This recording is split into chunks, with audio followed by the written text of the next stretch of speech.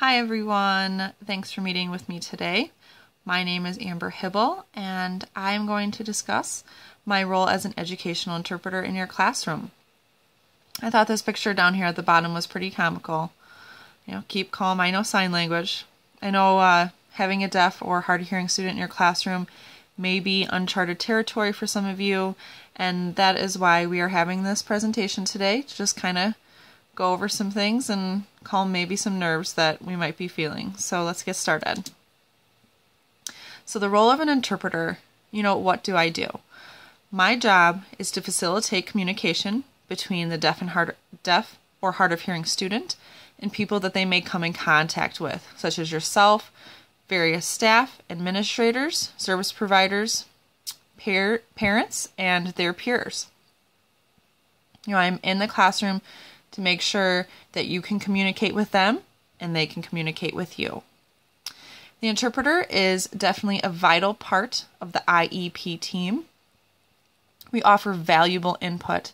If the student is working on a specific goal, something they are trying to achieve, I work one-on-one with the student on a daily basis. And so I will be able to inform the IEP team the student is struggling with this, or they have been successful in this part.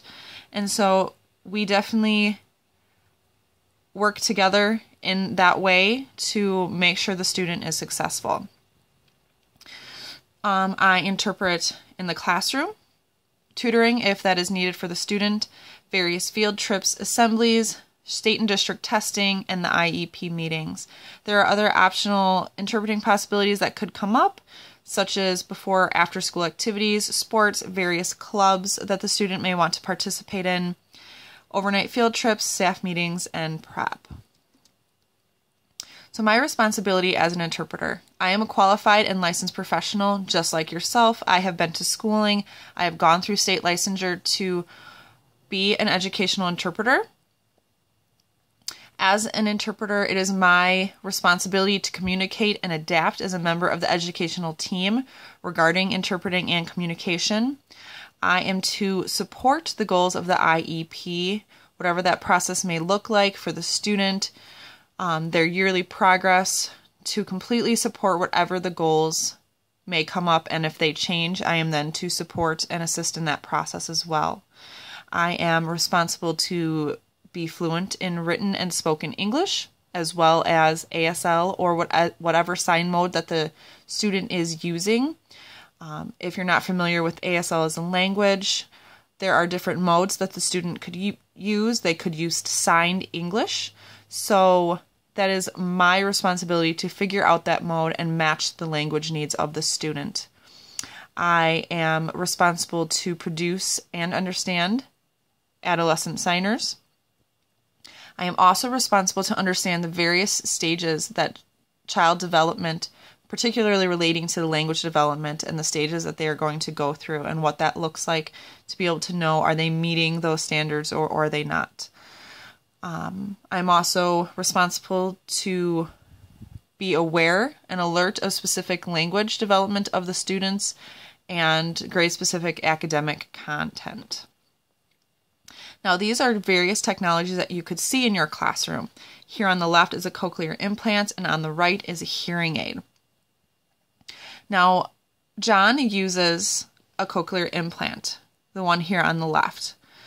Really, we could discuss how these technologies work and what they do and the differences, so on and so forth, but what is really important to take away today is neither technology makes it that the student can hear 100%.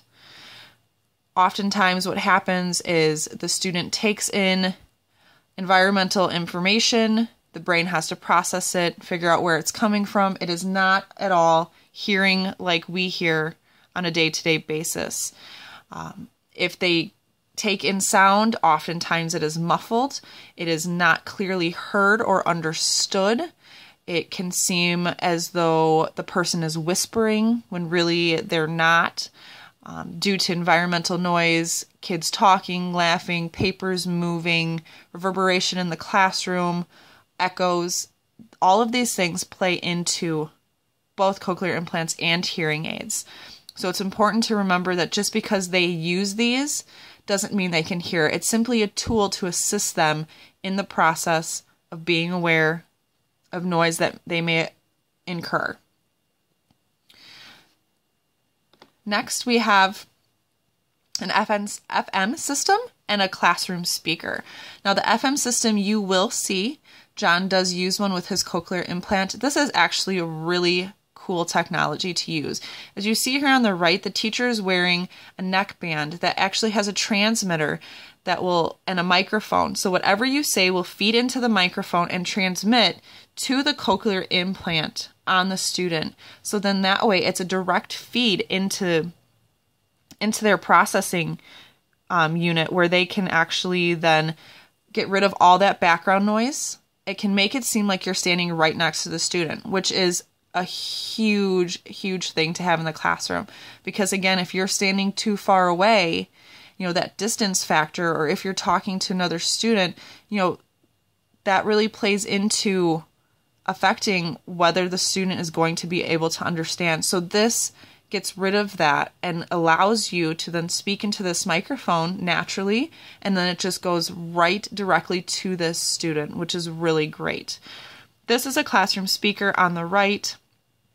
That is just kind of like a microphone system spoke into, and it's actually then the source is made louder for everyone to hear. You won't specifically see this one used with John, but you may incur that with a different deaf and hard of hearing student.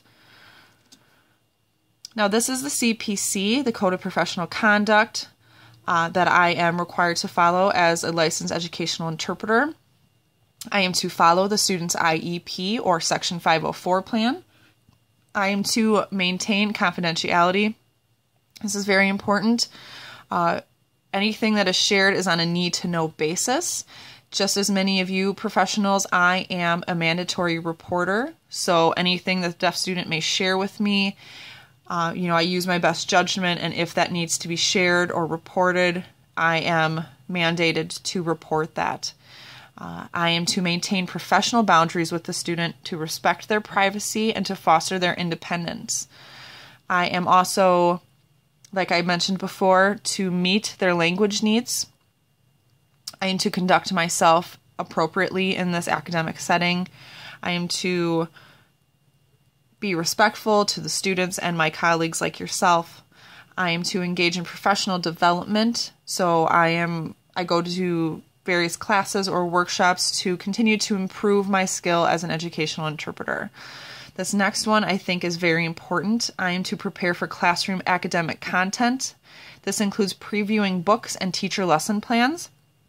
We will be working very closely with this one specifically because it is vital to an interpreter to have your lesson plan, to know what's going to be on the test. How am I going to assign the questions?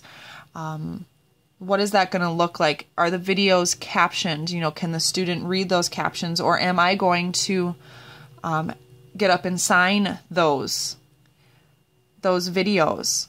It's very important to know what is going on in the classroom, to read the books and prepare myself to be able to then sign this effectively to meet the language needs of the student depending on where the student is.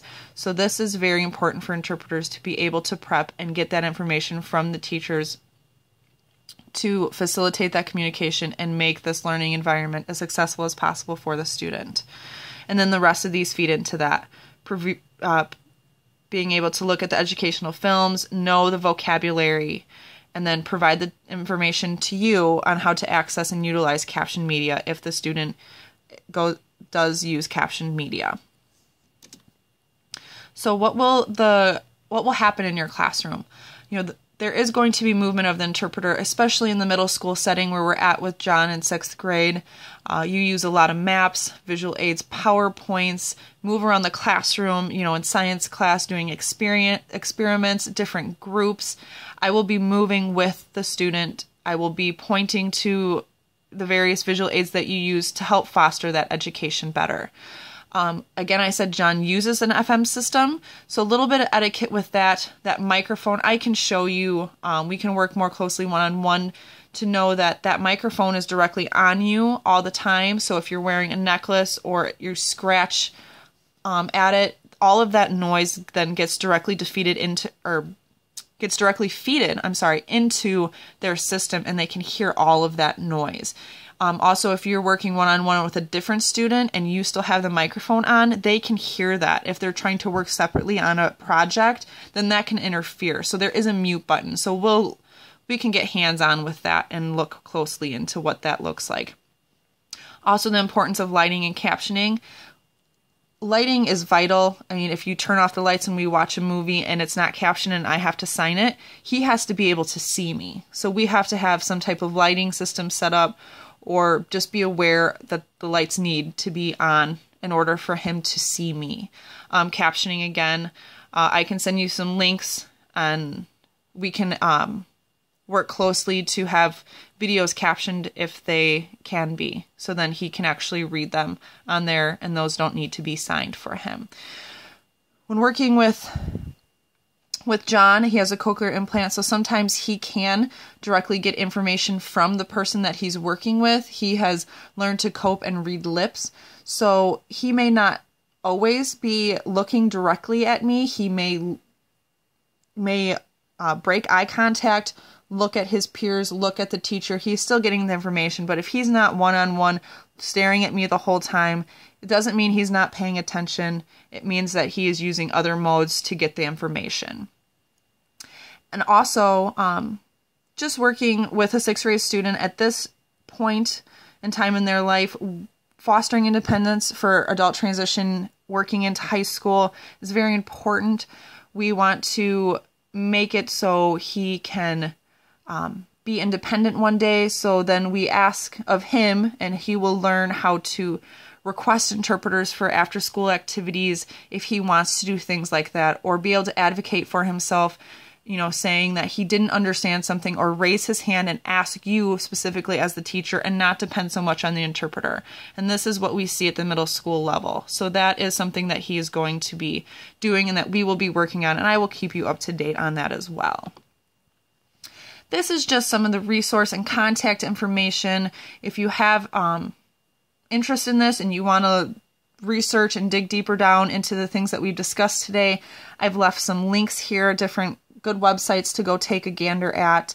And then this is my contact information on the bottom. Please feel free to contact me at any time. My number's on there. You can call me, text me is fine as well, or my email. Either way works.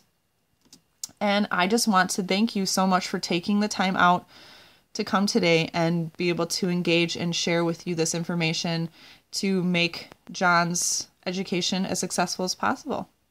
Thanks again.